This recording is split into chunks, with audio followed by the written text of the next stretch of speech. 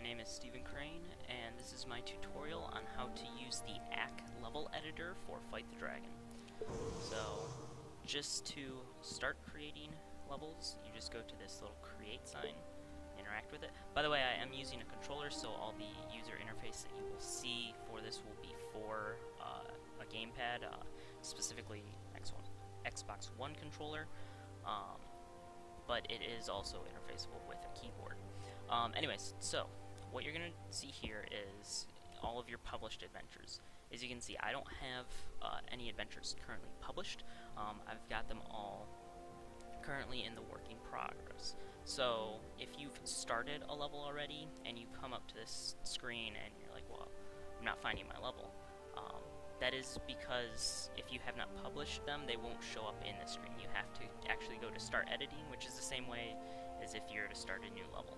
So hop in there, and then if you've already started on your level, what you're going to do is going to go to your adventures and hit the load button up the upper left hand corner.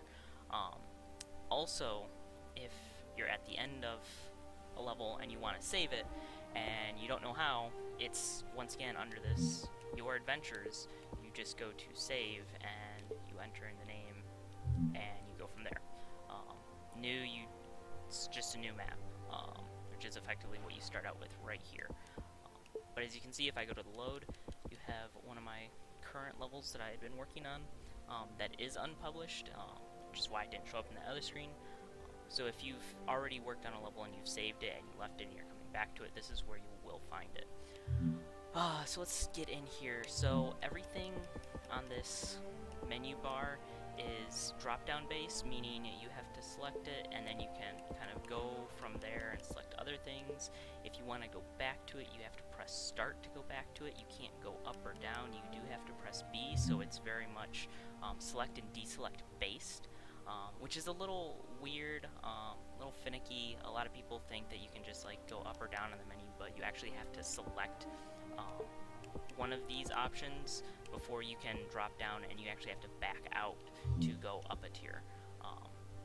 So just to get used to that, that's what you have to do.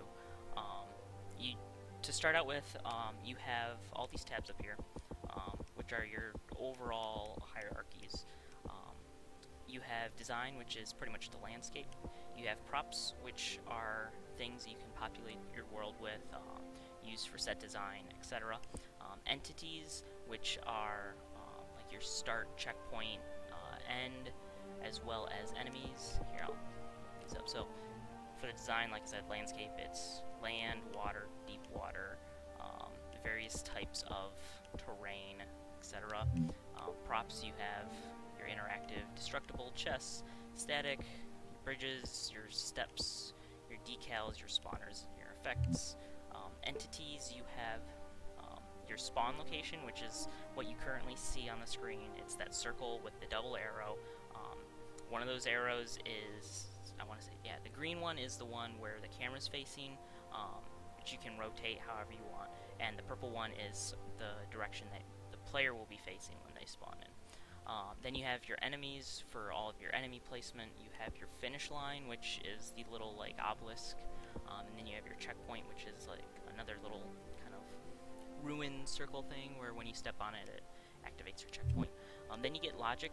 This is for visual scripting within the engine. We won't get into that in this tutorial or many of these things. Just kind of want to go over the generic hierarchy. But this is where you can get into a lot of like creative stuff. But it does take a little bit more than just placing things in world. You do have to kind of think things out. And some of the logic is a little bit buggy, specifically around the randomize. I've had it freeze my game a couple times, so it's a little bit more touchy to use, but it is still very usable. It still does what it's supposed to. It's just setting it up can sometimes be a pain. Then you have your NPCs, which are your actual NPC characters. They're characters that you place in the world. You have your signposts, you have your lecterns, which are books on pedestals. You have just books, and then invisible NPCs. After that, you have VFX, which are visual effects. So you have your time of day and your environment effects. So time of day is literally like the lighting, So you can either have it fixed time or set it to a natural progression of time, or you can just select a time of day and leave it at whatever that is. You can also change time of day in the triggers under logic. I'll show you that in a later video, something that kind of took me a bit to figure out. You can only change it with triggers, you can't change them with any other logic, so just heads up on that. Then for the environment effects, it has like rain, snow, leaves, god rays, dust cloud, and then the intensity of those, so you can either make it very light or very noticeable by having it on high. You can kind of use the range for that. Then you have your music, which is just the theme musics that play in the background. You can select one, and then you can always change that with logic, so you can always do that. And then you have your playtest. You do have to playtest your map before actually publishing it.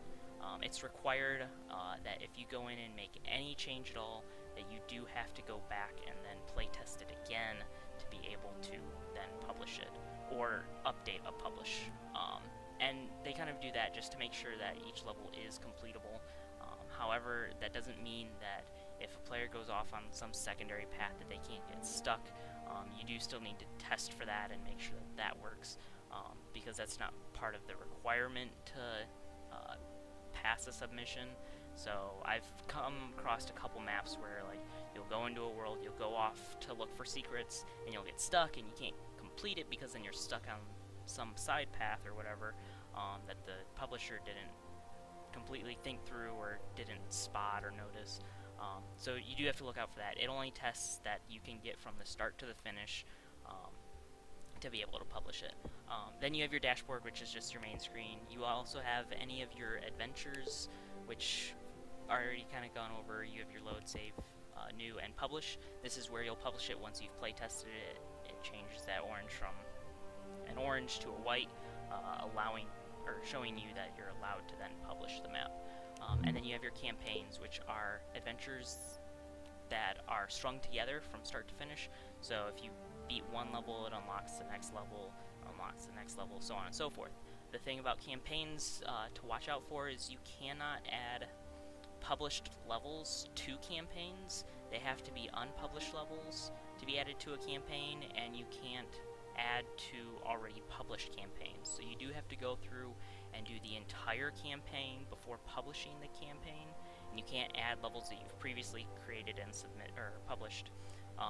But however, you can go back and edit levels that are a part of a campaign that you've published. So if you go through, you make 5 levels in a campaign, which is your maximum. You can only have 5 levels.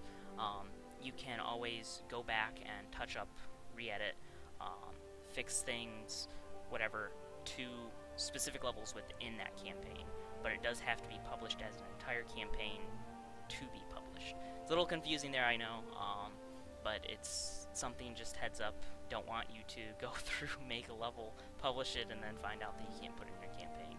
So that's pretty much it for the your adventures and campaigns. Then you just have your generic settings, your help, which brings you to the Google page, and your visibilities, so you can see different aspects on your UI here, and then exit. So that's going to be it for this tutorial. The next one, kind of go over landscaping a little bit more, and then we'll go from there. So thank you for watching, and